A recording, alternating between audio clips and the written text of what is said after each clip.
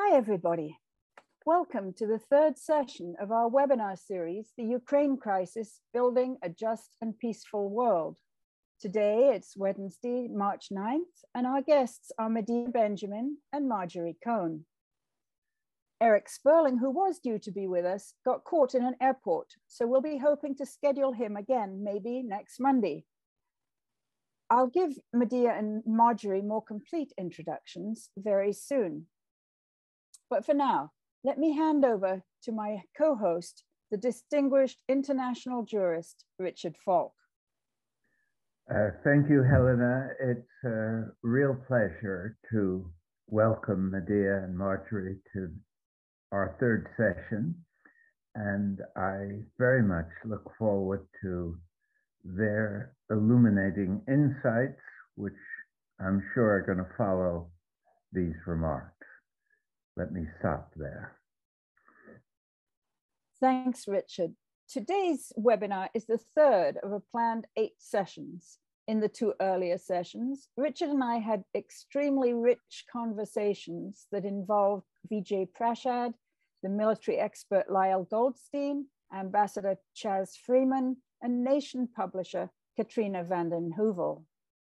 You can see the video of those sessions, today's session, and a lot more information about this project at our website, www.justworldeducational.org. Today's conversation will be fairly free-flowing and is projected to last roughly 45 minutes. After that, there'll be a chance for questions from the attendees, which we ask you to put into the Q&A box.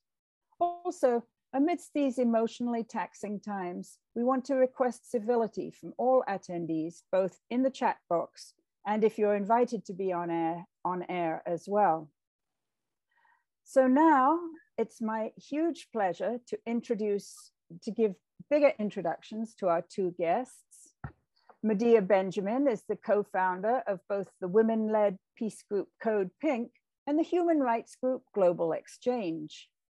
She's the author of numerous articles and 10 books, including Drone Warfare, Killing by Remote Control, and Kingdom of the Unjust, Behind the US-Saudi Connection. Her most recent book, Inside Iran, is part of a continuing campaign to prevent a war with Iran and to promote normal trade and diplomatic relations. Medea, great to have you with us. You might want to unmute. Nice to be with you. Okay, and Marjorie Cohn, who has been with our programs before, is a professor emerita at Thomas Jefferson School of Law, where she taught from 1991 through 2016, and she's a former president of the National Lawyers Guild. Cohn currently lectures, writes, and provides commentary for local, regional, national, and international media outlets. She has edited and also contributed to anthologies on the United States and torture and the ethical and political issues around the use of military drones. And she's the sole author of a number of other relevant books on international affairs. So Marjorie, once again, I think you're with us from the West Coast, is that right? That is correct. Thank you so much, Helene, and I'm just delighted and honored to be here with Richard and Medea and you. Well, great. I would like to jump right in and ask you to provide your take on either the priorities for the peace and justice movement globally and in the US, or on the international law context of Russia's invasion of Ukraine. Yes. Russia is currently waging a war of aggression in Ukraine, and I'm going to talk about that, but I also want to say that it's very important to put that in context of the history since the fall of the Soviet Union, the role of NATO, the involvement of the United States in the 2014 coup, et cetera. So I want to qualify that, but nevertheless, Russia is violating the UN Charter, which says very specifically that countries cannot use military force against other countries unless they are acting in self-defense after an armed attack or with the permission of the Security Council. Neither of those things is the case here. Now, the Security Council has the primary responsibility under the UN Charter to maintain international peace and security. The Security Council did meet, and there was a draft resolution, but Russia, as one of the permanent members of the Security Council, vetoed that resolution. So the General Assembly took up the matter under the Uniting for Peace resolution, which says that if the Security Council is deadlocked, the General Assembly can take action to restore international peace and security. And the General Assembly met, and overwhelmingly, and let me just say this, the General Assembly is the democratic arm of the United Nations system. There are 193 countries. And so overwhelmingly, the General Assembly passed a resolution calling on Russia to cease its aggression, to immediately initiate a ceasefire, withdraw all military forces, and also called on all the parties to enforce the Minsk agreements, which I'm sure we'll be talking about later, and protect civilians and abide by international humanitarian law, which is, of course, the protection of civilians primarily, and to submit to diplomacy to settle the conflict. Now, do you want me to go into some of the background and the context, the political context at this point, or should we talk about that a little bit later? I think talking about that a little bit later would be good. I mean, your explanation of the kind of the international law context of this is really valuable. I don't know if Medea, would you like to jump into that and talk about how international law affects what grassroots activists should be doing here? Well, as Marjorie and Richard know well, the US has not been a great compliant with international law, and really creates its own idea of what the rule of law should be, and its might makes right. And so it's very hard in this context. We certainly want to condemn Russia for violating international law, but also want to bring up the many times that the US has violated international law. I think it's quite ironic to hear not only people like Condoleezza Rice and others saying that it's a war crime just to invade another country, but we also hear members of Congress and people in the administration saying, we've got to take the Putin to the International Criminal Court, something that the US is not even a party to, and sanctioned key members of the International Criminal Court when it even wanted to look into possible war crimes that the US might have committed in Afghanistan. So there's a lot of hypocrisy in this. But I don't know if it's too big a jump, but I did want to talk from the perspective of the grassroots, because Marjorie, we have to start out everything by saying Russia invaded in a totally illegal move, horrific what it is doing. Our hearts go out to the people of Ukraine. The issue for a lot of people that would have considered themselves part of a peace movement becomes how much do you put the emphasis on the NATO as a provocation. And that has really divided the small peace movement that we have. You know, in the lead up to the Iraq war and during those years, we had a huge peace movement, people coming out by the hundreds of thousands to protest, and globally by the millions. This time around, we called for people in the US on February 26th to come out and protest this crisis in Ukraine. And we got about 75 cities doing protests, small protests. We joined up then with our friends in the UK, the Stop the War Coalition, the Campaign for Nuclear Disarmament, and the No to NATO Coalition, which is an ongoing coalition that we, as Code Pink, have been working with for years and doing counter summits at all of their summits year after year. And we came together and formed a Peace in Ukraine group.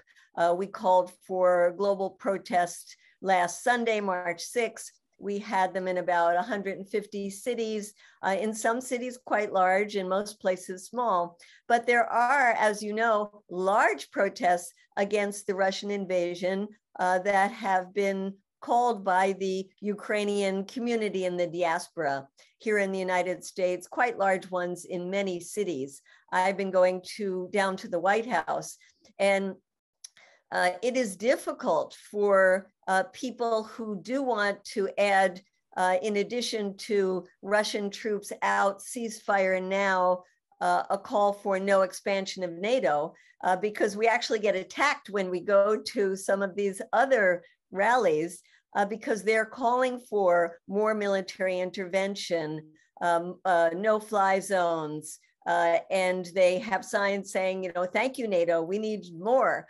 intervention. I have a friend in Santa Cruz who just wrote to me and said, this was the first pro-war peace rally I've ever been to. So it has been very difficult.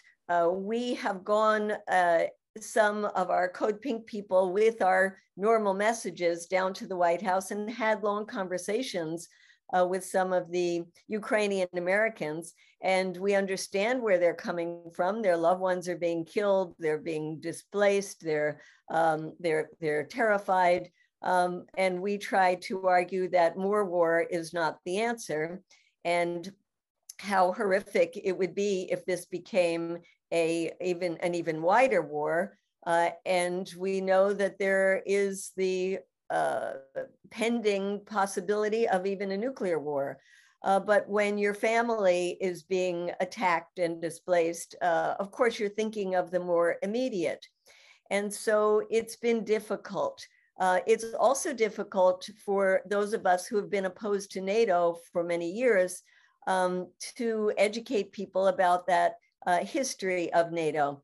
We hear ad nauseum that NATO is a defensive alliance, and we know that NATO is an aggressive alliance, that it has been, even in its most recent history, aggressive in the case of Afghanistan, supporting the US in the case of Iraq, being on the aggression side in the case of Libya. But what we're hearing from the news media is this constant refrain of NATO being defensive.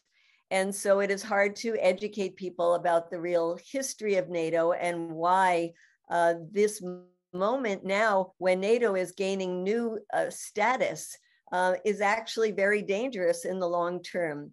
We see that the divisions that existed in NATO for the time being right now have vanished. Thanks to Putin, NATO now has a new purpose.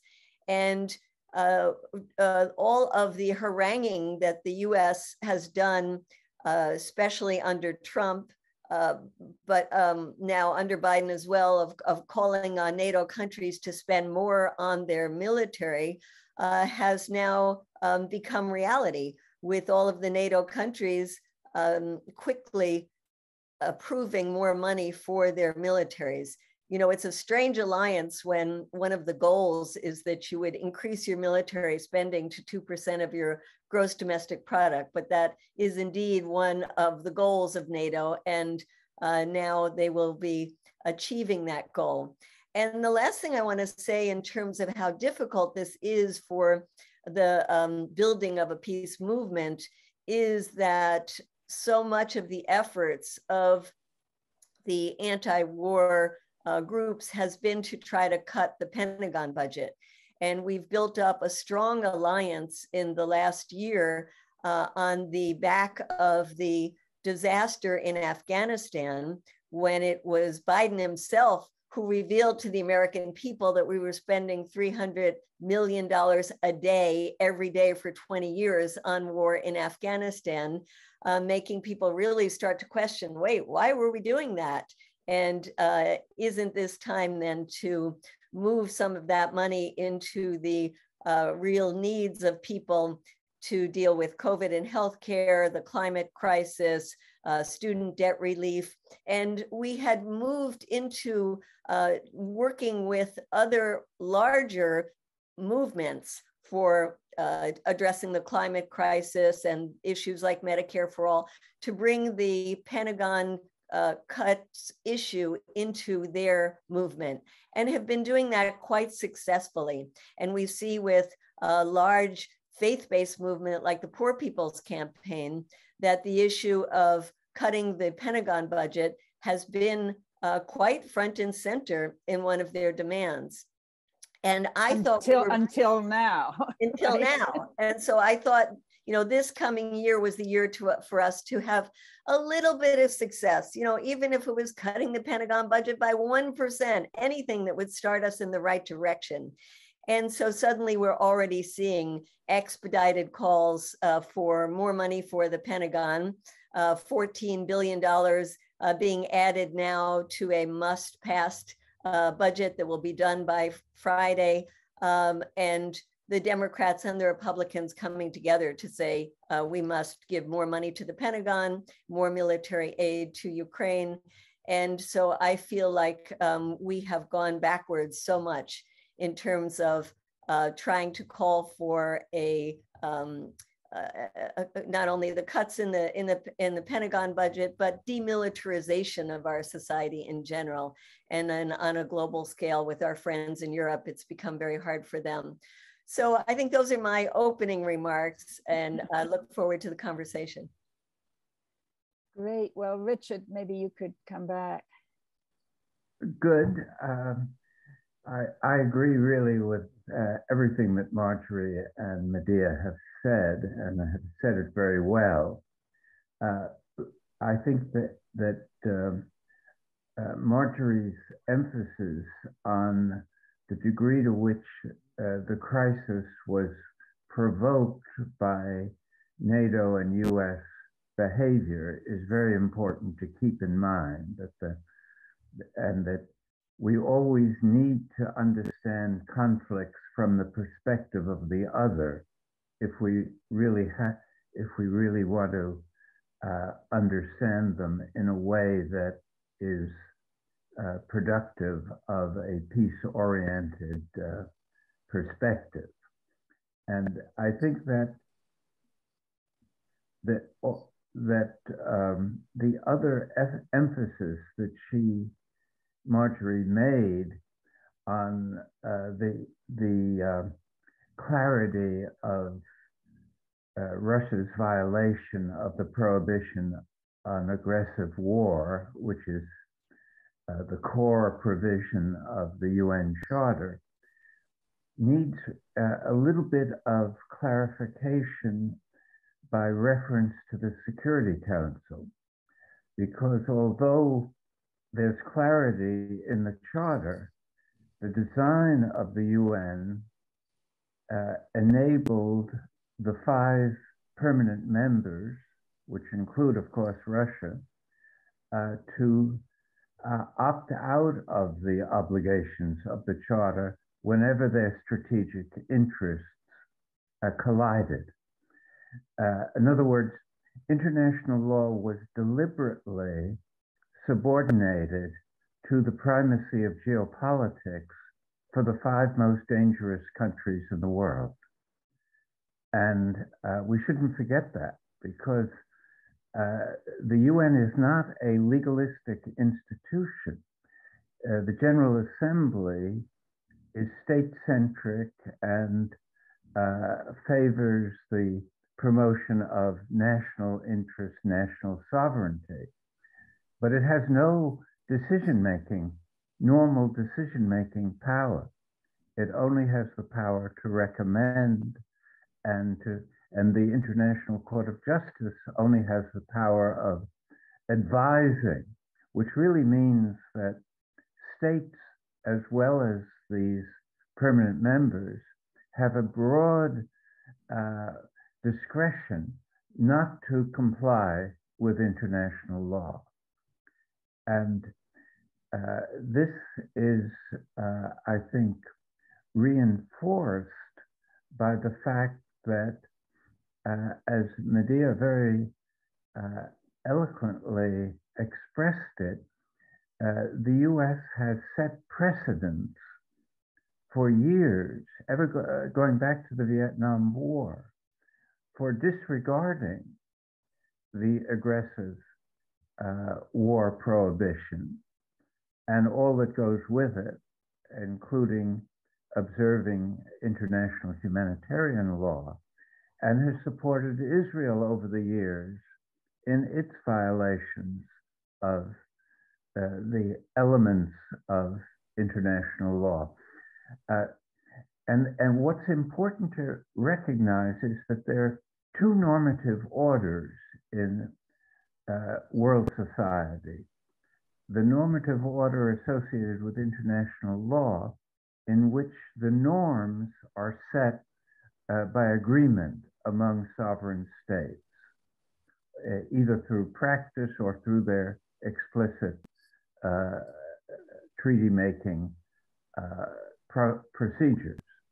Whereas for the geopolitical norms, they're set by precedent. They're not made by agreement. And therefore, the precedent that the US set are really quite undermining of any kind of righteous indignation about what Russia has done. Even though from a Westphalian international law point of view, it's a clear violation. And so one has this kind of tension, normative tension embedded in international society. And it has been there ever since the modern way of states interacting has existed. It preceded the establishment of the UN. We used to talk about great powers and the substitution for great power, and great powers exercise complete discretion over the use of force. Great powers have been now replaced by the notion of P5 or the permanent 5 members, but not entirely, because when you look really at the war-peace issues, it's more a P2 or P3 world. And significantly, and this is my last observation, Putin, prior to the Ukraine invasion, said, this will be the end of the unipolar world. And one should remember that at the end of the Cold War, a very triumphalist attitude pervaded in the US in particular, talking about the end of history, talking about the enlargement of democracies, democracy promotion, all kinds of doctrines that justified or attempted to justify intervention and regime change ignoring the sovereign rights of members of the international community.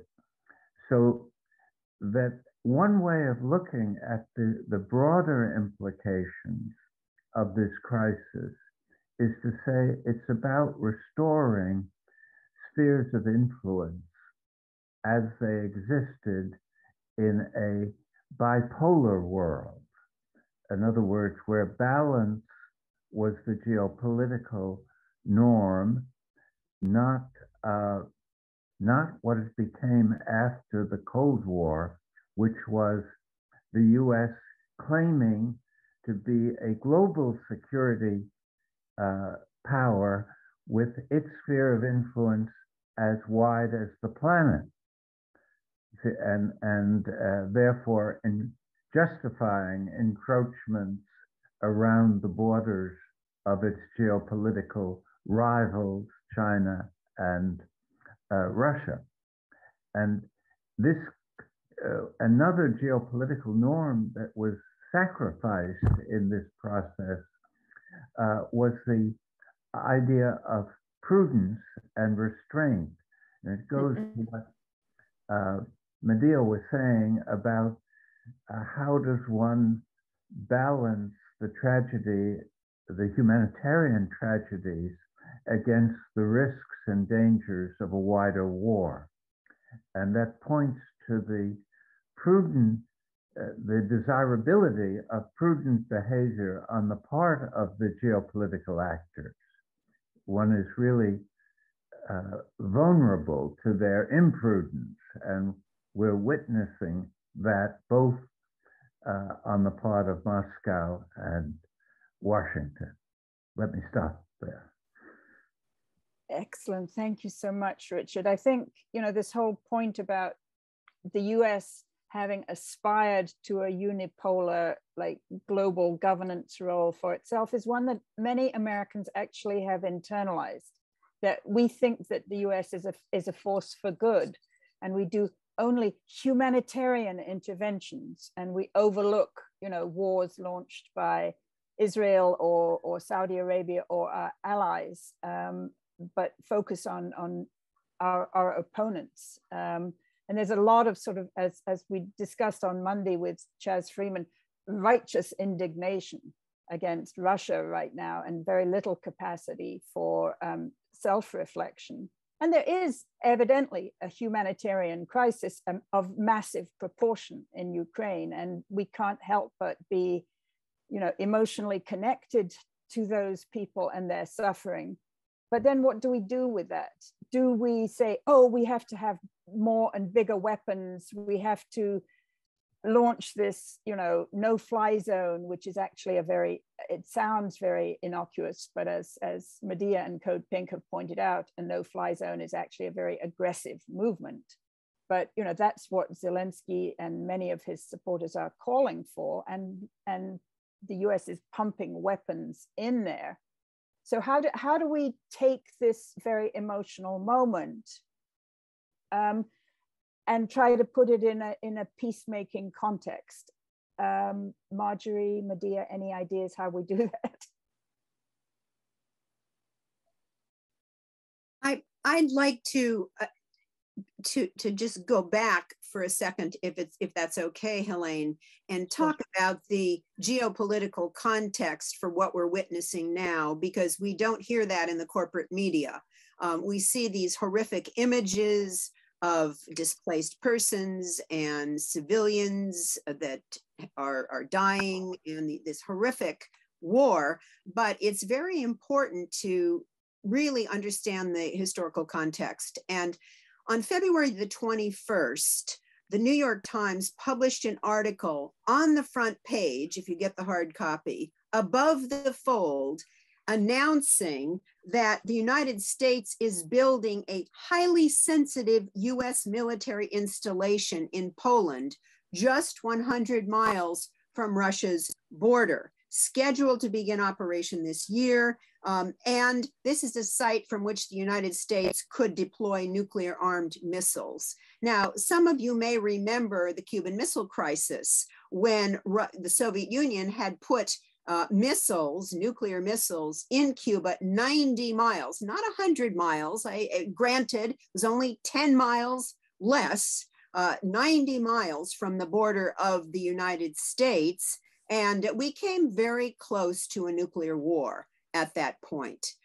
So it's very important to put yourself, as Richard was saying, put yourself in the position of Russia, not to justify by any means Russia's violation of international law in launching this aggressive war.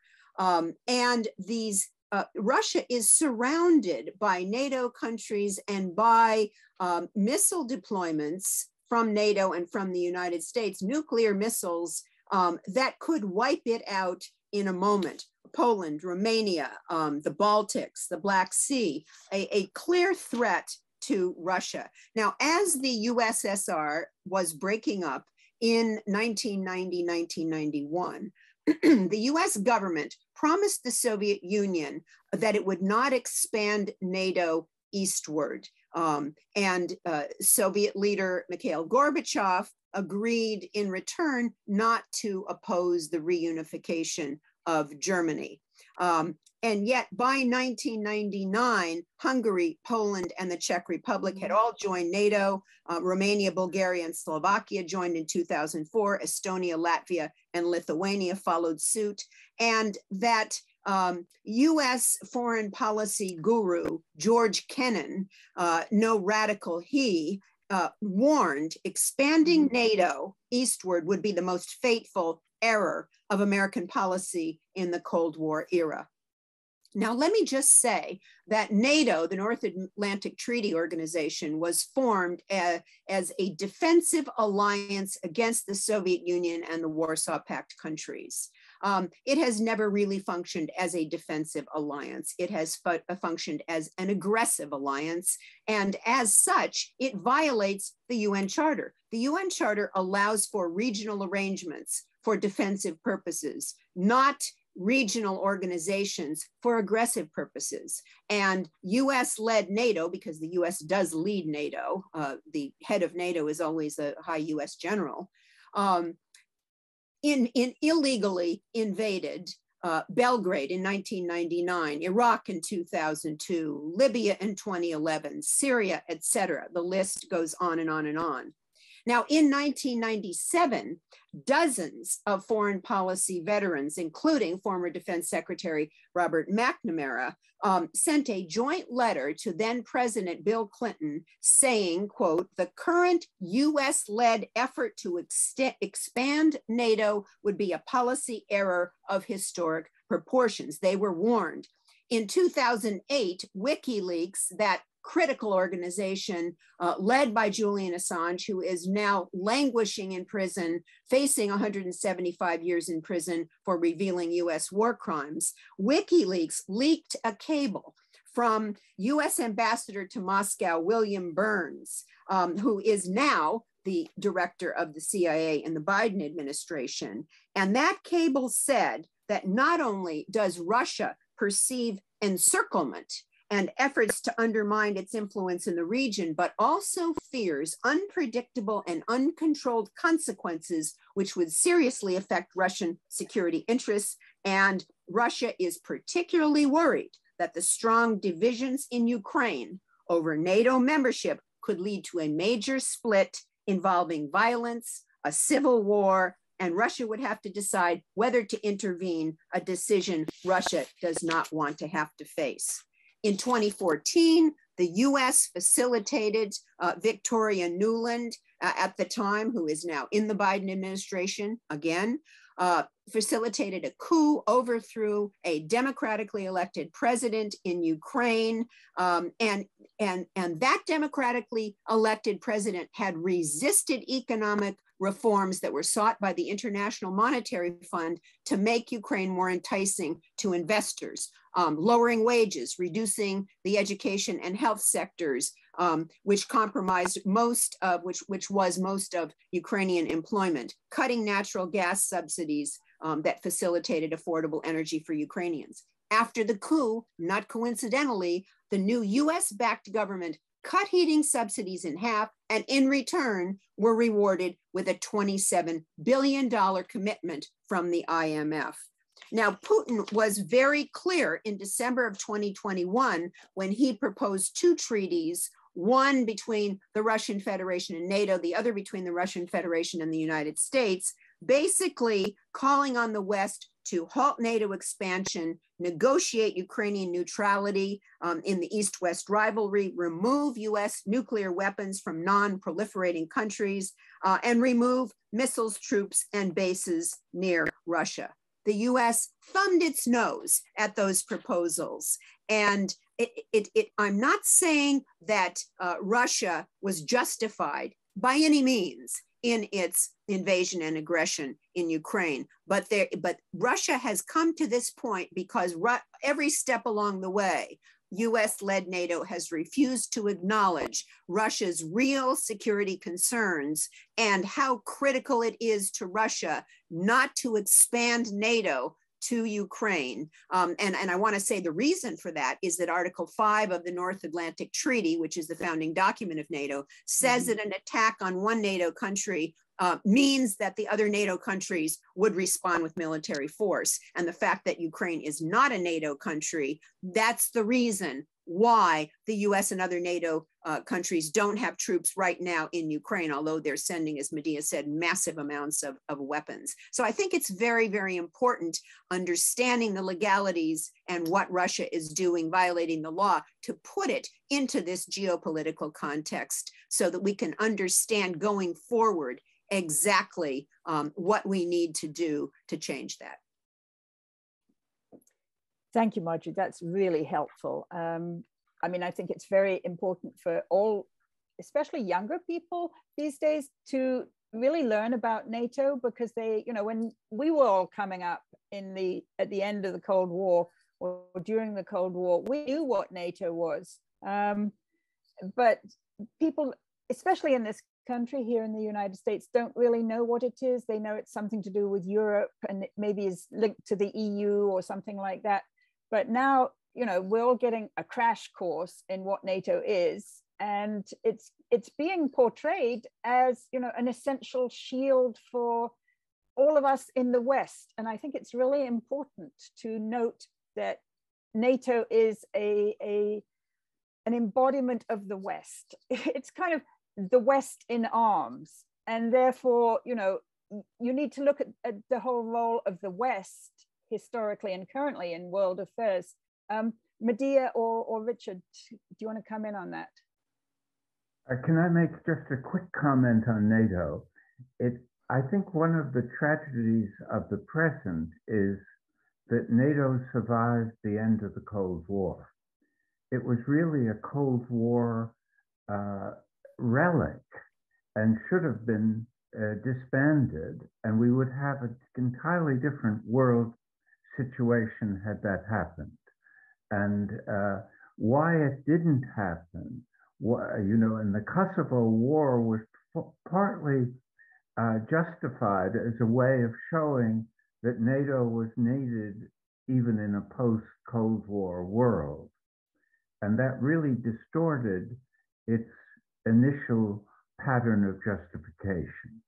And I think we should revisit that failure to end NATO as part of the collapse of the Soviet Union and the disappearance of any justification for needing a defensive alliance of this sort for the protection of Europe. And I just add there that the present situation has so strengthened NATO that even countries like Finland and Sweden are considering applying to NATO.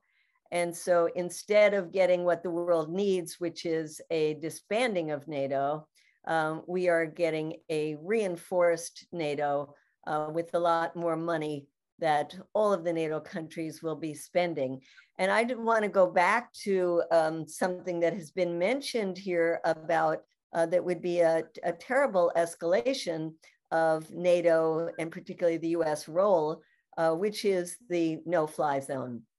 And I think we're at a very dangerous moment right now where Biden and his advisors understand just how dangerous it would be to implement or try to implement a no-fly zone, and knowing that that would mean that the US and NATO countries would have to be ready to shoot down Russian airplanes, and how they would get them directly involved in the war with Russia.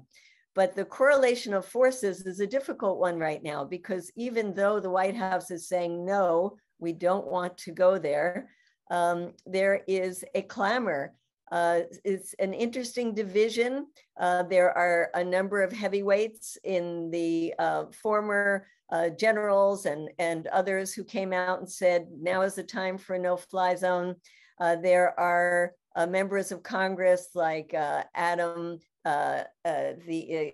Kinzinger, the Republican, who is saying now is the time for a no-fly zone.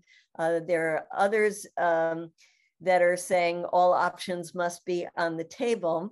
It is interesting that we have voices of reason coming from strange places like Senator Marco Rubio or the Senator Joni Ernst, a combat veteran herself, both saying that this would lay the foundations for World War III.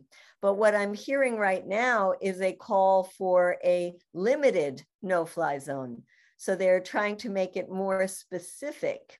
And this is such a slippery slope, which is why it is so important right now for us to be contacting the White House, contacting our Congress people and saying no to this direct involvement of a no-fly zone. Because if those voices from Ukraine, like Zelensky, who is seen as the modern day hero and getting standing ovations in the when he addressed the British members of parliament, he is pushing for this. And I think there is just a lot of pressure on the White House right now. So that is something that scares me very much, just as the efforts right now to get these MiG jets into Ukraine from Poland, and the kind of behind the scenes trading of these weapons that are going on to make that happen. So my hope is that the talks that are going to be happening tomorrow in Turkey, which is the highest level of talks, will actually push us in another direction. And Richard, when you're talking about Putin calling for this to sort of be the end of the unipolar world, I guess he was thinking of Russia being in there, but what has really actually happened is giving more weight to China. And there is now the calls coming from many quarters for China to be the peacemaker in this. Of course, we've heard about the offering of services from Israel and Saudi Arabia as peacekeepers. And I have to laugh at those offers, but I wouldn't put down the offer or the possibility of China. And I think that would give China tremendous prestige on the global scale that would go along with its incredible power as an economic force that has already been challenging the United States. Russia is losing in all of this. No matter how it ends up, Russia is a loser. They're going to lose economically tremendously by all of the money being spent on this, all of the sanctions that will be very hard to undo, even if this war ends quickly, and in terms of just global prestige. So I do hope that there is some efforts, significant efforts underway inside Russia to hold Putin accountable for what he has done, because it will really affect Russia for many years to come. Medea, can you imagine Washington accepting China as a mediating power precisely for the reasons you suggest, that it would give them greatly enhanced geopolitical stature to do so? Yeah, it would be very difficult to see the US agreeing to that. On the other hand, I do think there is a lot of fear in the White House about where this could go, and an understanding that while Biden has gotten a bump in the polls from the way he is seen as handling this, that people don't want to pay $4, $5, $6, $7 at the gas pump for gas, and that will have an impact in the polls as well. So I think that there is some desperation going on to figure out how to bring this to a close in a way that will not, that will, of course, hurt Russia, but will not take us into a wider war. It is very interesting to see the role that China has played, because on the opening day of the Olympics, or right before the Olympics opened, Xi and Putin met and issued a statement, basically a very mutually supportive statement, and the Security Council resolution that Russia vetoed was not vetoed by China. China abstained, and that is because it was crafted in a way to get support from China, taking the resolution out of Chapter 7 of the UN Charter, which has to do with ordering military force, and putting it under Chapter 6, which is non-military force. The US has moved very deliberately from fighting this so-called global war on terror, which it used as an excuse to kill millions of people, torture thousands of people, really take away many of our civil liberties, et cetera, moving toward countering Russia and China. And so I think that Richard does, I think that both Medea and Richard have very important points here. China could play an important role in terms of being a negotiator with what's happening. And Zelensky is open, at least it was reported by ABC, that Zelensky has cooled down regarding NATO membership, and he's open to discussions about control of the Russian-backed separatist regions in eastern Ukraine. He's open to that. So I think that we should not be overly pessimistic about the prospects for diplomacy. I think China has an important role to play, but Russia is going to have to see a much more balanced settlement, diplomatic settlement, than has been seen already in the failed Security Council resolution and the General Assembly resolution that did go through.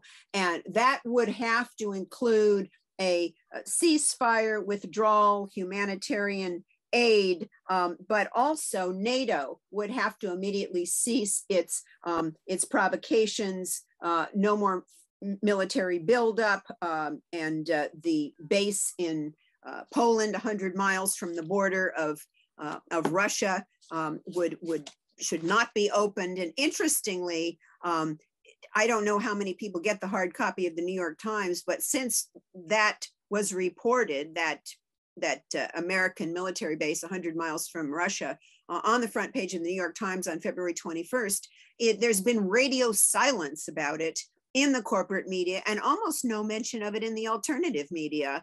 And yet I think it is the elephant in the room. It's emblematic of the way Russia is feeling surrounded and threatened. So I just want to come back to what we discussed actually in our session on Monday, where we did discuss the prospect of a Chinese mediating role with Ambassador Freeman and Katrina vanden Heuvel. And what we came up with was the idea that, yes, China is in a unique position to do this, but maybe couldn't do it on its own without some kind of support from either the UN or the EU.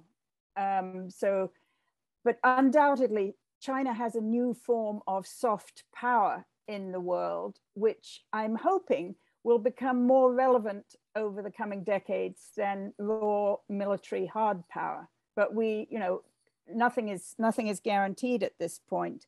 And just one point about the no-fly zone, going back to what Medea was saying, I think you just need to talk to the people of Libya about the way that the US and NATO exceeded the mandate they were given by the Security Council to establish a no-fly zone, and they went for complete regime change and wrecked the entire country with no accountability, nobody being held accountable for those terrible decisions made by Hillary Clinton and others. I think whenever we're talking about no-fly zone, and Code Pink has been doing a great job of doing this, do mention Libya, because that's kind of the object lesson. Now, we do have a couple of questions here. One person is asking, Donald Smith is asking, how can we draw attention to US responsibility for the crisis without leaving ourselves open to being accused of being Putin apologists? Maybe for you, Medea? Well, that is a very difficult thing. That's what I was trying to get across when we asked people to mobilize in the streets or go to Congress. It's a position that has to be very clearly stated from the beginning that we are absolutely opposed to the invasion and we call for Russian troops out. I think without starting from there, nobody's going to listen to us. And then moving from there to talk about not only the great historical summary that Marjorie gave us, but also in talking about why that's important today, because there will be no negotiated solution that Russia will agree to if it doesn't include the issues not only about Ukraine not getting into NATO, but also about the way that NATO has so much taken over so much of those the countries that are close to the eastern border. So I think we have to just keep those two things together. And it is important when we talk to members of Congress that the NATO responsibility is included, because I'm already seeing, in fact, there was a piece in the New York Times that came out yesterday that talked about how people who are running for office now are starting to backtrack from positions they might have once held, being more in the peace camp, but now being attacked so much by mostly the media, I would say. They are strengthening their support for NATO, strengthening their support for a very robust and growing Pentagon budget. And so we have to be the counterweight to that if we want to be both relevant and stick to our positions about this world being way, way, way too militarized. Yeah, it's a difficult thing to do, but I mean, many of us were attacked for being Saddam supporters back in the day, or Hamas supporters. You know, if you criticize a U.S. war, you're going to have all kinds of shit thrown at you. Pardon the French. Merde, I guess. So we have another question here from Kevin Gribroek. I'm sorry if I mangled your name. Who says it seems as if people on both the left and right want to avoid the issue of the neo-Nazi factor in Russia's decision to invade. Does either of you have something to say about that? Yes, there were documented neo-Nazi forces that participated in the 2014 coup and have continued and are now part of the Ukrainian military, to which the United States is giving, huge amounts of support. And this is something that Putin has talked about and is poo-pooed in the corporate media. But I want to refer people to fairness and accuracy in reporting, which is a very important source which analyzes the corporate media, the alternate media, and is clear-eyed and is independent. And they have FAIR, F-A-I-R, have documented these neo-Nazi forces. I'm not saying that neo-Nazis control the entire Ukrainian government, but there is a significant presence of neo-Nazi forces in Ukraine, and that's what Putin is referring to. I just wrote a piece about this that I'm going to share in the chat, if it's okay, that came out today. And we go through the history of the US support for these neo-Nazi groups. And the conclusion is one I think is important, because we compare it to what happened with US support for Al-Qaeda linked groups in Syria 10 years ago, and how we have ISIS today. And we end up saying we shouldn't be surprised if the US alliance with these neo-Nazi forces in Ukraine, including the infusion of billions of dollars in sophisticated weapons, results in the future in some similarly violent blowback. Yes, and Max Blumenthal has a piece at the Gray Zone recently in which he specifically looked at how Zelensky, who is being, presented as one of the world's two Jewish heads of state or government, how it was that Zelensky did a deal with the neo-Nazis early in his term. So I think all of that is useful background. I think Richard may have left us. He told us he had to. I hope he might come back. But just for all of you out there who are not seeing him on the screen right now, he may or may not come back, but it's not, he told us he would have to leave a little early anyway. One last question here I'd like to ask. Why is a democratic country like the United States imprisoning the publisher Julian Assange? Well, it's technically being done in England, but it's at the behest of our Democratic Party president and his attorney general. Why is that happening? And if so, why aren't the media letting the American people know what is going on? Take it away. I would like to answer that if I may. In 2010, WikiLeaks and Julian Assange had the gall to release information that they had received from whistleblower Chelsea Manning that documented US war crimes in Iraq, Afghanistan, Guantanamo. And that is the basis for the charges now, the indictment against Julian Assange in the United States. When the Obama administration which prosecuted more whistleblowers than all prior presidents combined, convened a secret grand jury and considered indicting Julian Assange, they decided not to because of what has become known as the New York Times problem, because WikiLeaks didn't do anything different than what the New York Times, the Washington Post, Der Spiegel, Le Monde did, which was to publish this information, which is what investigative journalism does. And so Obama didn't indict him. Along comes Donald Trump, and Pompeo was very upset about what happened in 2017, which was the WikiLeaks publication of secret CIA files about how they're surveilling and secretly electronic surveillance against us. So Pompeo was very upset, and that led to a secret indictment of Julian Assange and calls for his extradition to the United States.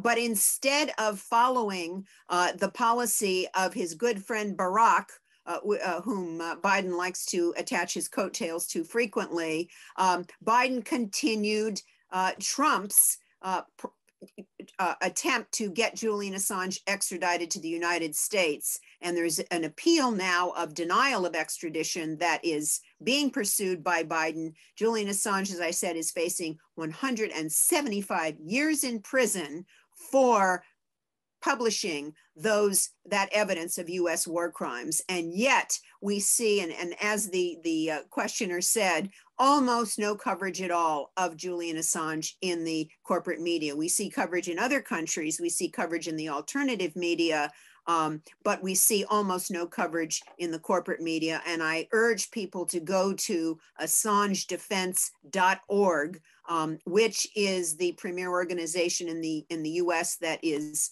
leading the fight to free Julian Assange. And it's not just this one man whose future is at stake, who is in very, very frail health, thanks to his abuse and psychological torture suffered in incarceration, but also the very future of investigative journalism, of national security journalism, of the First Amendment right to freedom of the press and freedom of expression. That's what's at stake here. So I think it's really critical that we support Julian Assange and put pressure in any way we can on our government to dismiss the extradition request, dismiss the appeal, and let him go free, and then commend him for his heroism and bravery. Thank you so much. That was so eloquent and true. I'm afraid that Yeah. I was just going to add one thing is that, you know, we see the importance of leaks now in this issue around Ukraine when we see the leaked phone call from Victoria Nuland to the US ambassador to Ukraine when she's plotting who's going to be the next head of Ukraine. You know, without that kind of information, we don't know the machinations of our government behind the scene, and it makes it very difficult to understand the politics. And so these kinds of leaks are absolutely essential. And I also just want to add that the media has been so bad in the United States in all of this. I feel like the media is egging on, the White House is egging on the politicians, is really pushing, why aren't you doing more? Why aren't you doing more? Why aren't you cutting off all trade with Russia? Why aren't you sending them the real weapons that they need? Why aren't you creating this no-fly zone? And it does such a disservice to the complexity of this issue. And I almost never do I hear the media saying, why aren't you, Biden, pushing harder for negotiations? Why aren't you calling upon this leader or that leader or the other to convince Putin to sit down and get serious about talks? I mean, you don't see that kind of questioning. And so when you see like the State of the Union and you hear Biden, there's not a word about, and I'm going to do everything I can right now to make sure that negotiations happen right away and that they're successful and that there is going to be a ceasefire. No. So I would say, you know, this is so related to Julian Assange and how much he did to educate us about the US roles in Iraq and Afghanistan, and how much we need not only WikiLeaks, but whistleblowers to help us understand and try to affect our own government's policies. Yeah, I think just on the media thing, you know, if we go back to 2003 and remember the role of the New York Times and many of its journalists and editors in just like egging on the campaign to invade Iraq. And where did that lead us? Where did that lead, you know, the American people or the Iraqi people or world peace? You know, this totally belligerent kind of America first journalism is not actually journalism as I practiced it for many years. I'm afraid that we're coming to the end of our time here. We've got a lot more to talk about, so we're glad that we're going to continue to have 2 sessions per week with a revolving cast of guests here in this project through March 28th, and we hope our present guests will drop back in as you are able. Attendees can find details of the whole upcoming schedule at our website, www.justworldeducational.org. Next Monday, we're going to have Bill Fletcher Jr., who's a veteran African-American workers' rights and anti-war activist, and hopefully Eric Sperling, who was supposed to be with us today, or one of his colleagues. We're not quite sure. And we have some more great guests. You can find details of all of them if you go to the link that's on the front page of our website. You will also find a donate button on our website. All of this stuff, pulling together these wonderful people, does cost a bit of money. Not that we're paying our guests, I have to say. So thank you for coming without honoraria or anything else, but just behind the scenes, you know, we do have bills to pay and such. And also for attendees, as you leave the webinar, there will be an exit poll, and we really would like it if you could fill that out, because the exit poll helps us plan our programming going forward. So now it's sort of a bittersweet moment for me to have to say goodbye to Marjorie Cohn and Medea Benjamin. Both of you have just really helped us all understand these issues a whole lot better. If either of you has a last 3 words to say, what should people do after they've left this webinar? I would encourage you to sign up at codepink.org if you're not members, because every week we have a new action. We keep really up to the minute on what's going on and give you some good direction in terms of what you can do to work for peace. And thank you so much for this opportunity. And to Thanks. quote the great Joe Hill, 3 words you said: don't mourn, organize. And that means anything you can do, letters to the editor, peg them to a news story or an op-ed, keep them under 150 words. If yours doesn't get published, others from the same perspective will, because they count up the letters. Call, write, email, text, barrage your congressional representatives, the White House, and tell them exactly what is going on, and try to blunt some of that very one-sided coverage in, I don't want to say the media. It's not the media, because we're also part of the media. It's the corporate media. It's not the alternative media, it's the corporate media. And we have to continue to refer to it as such, because there are many people such as Medea and I who work in the alternative media who are getting the truth out. So don't mourn, organize. Thank you both very much, and see you and all the attendees again soon, I hope.